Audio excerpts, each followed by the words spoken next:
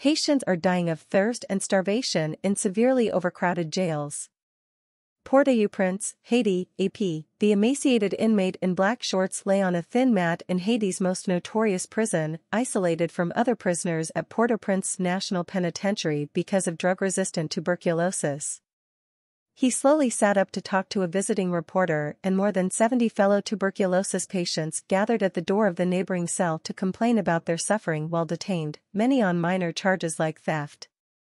"We don't have water," one cried, while his fellow inmates said their food came late or not at all.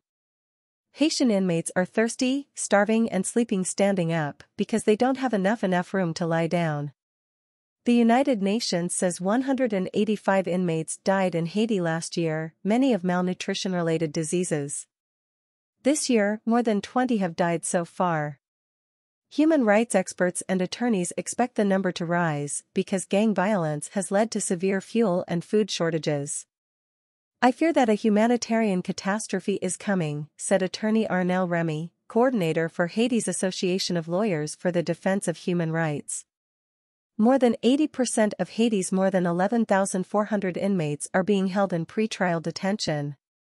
It could be years before they see a judge, if at all, according to human rights experts.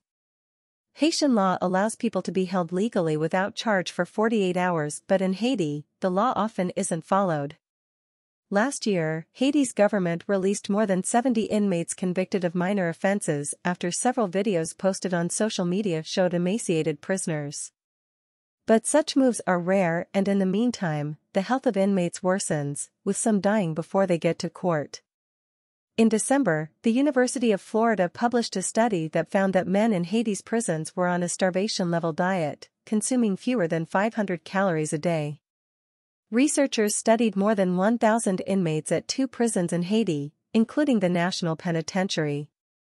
They also found that more than 75% were at risk for scurvy and beriberi, a lack of B1 vitamin, and noted that prisoners are not fed during lockdowns. Some prisoners have friends or family who bring them food and drink every day, but that long-standing practice has dwindled amid a surge in gang violence that has shut down key roads and led to a scarcity of public transportation in some communities. "No one brings me food," said François Gausley, 50, adding that he has been in prison for 4 years after being accused of stealing a motorcycle, but has yet to see a judge. "I eat only once a day. Sometimes it's rice. Sometimes, it's grits."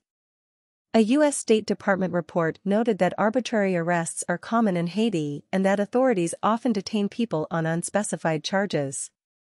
The area around Haiti's National Penitentiary, the country's biggest with nearly 4,000 inmates, even though it was built for 800, has grown more dangerous. Gunshots from warring gangs ring out almost daily, and a correctional officer was shot in late May as he left the penitentiary. Despite the risk, about a dozen women stood outside the prison on a recent weekday holding plastic bags of food scrawled with the names of their loved ones and their prison cell number. One woman who brought rice scooped some of it up with her hand and ate it as a corrections officer observed her. "Anyone bringing food or drink is forced to taste it to avoid attempts to poison someone inside." Among those waiting to deliver food to an inmate was 52-year-old Fénis Jean-Pierre, whose son has been in prison for 8 months. He has yet to see a judge after someone accused him of killing a police officer.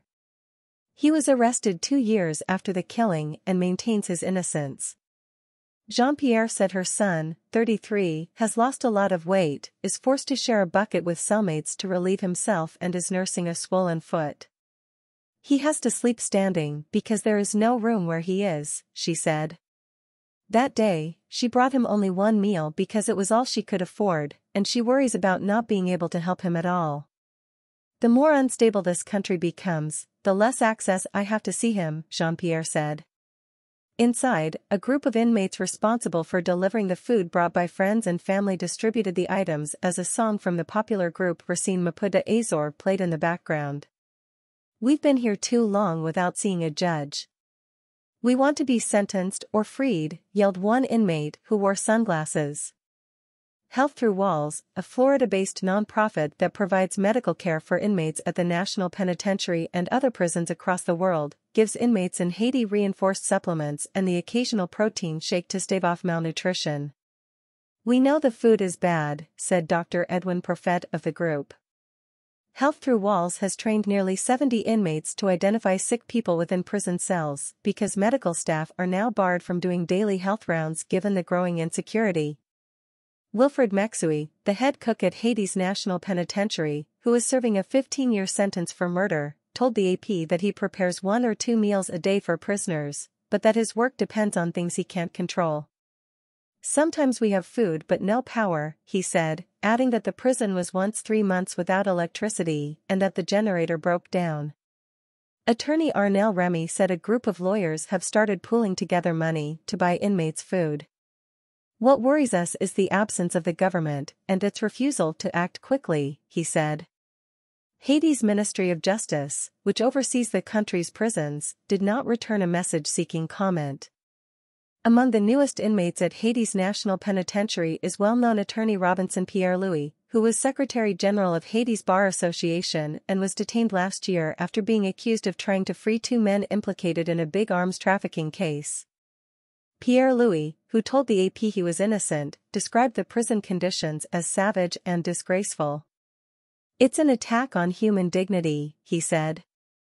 "Some are making it, but others can't survive."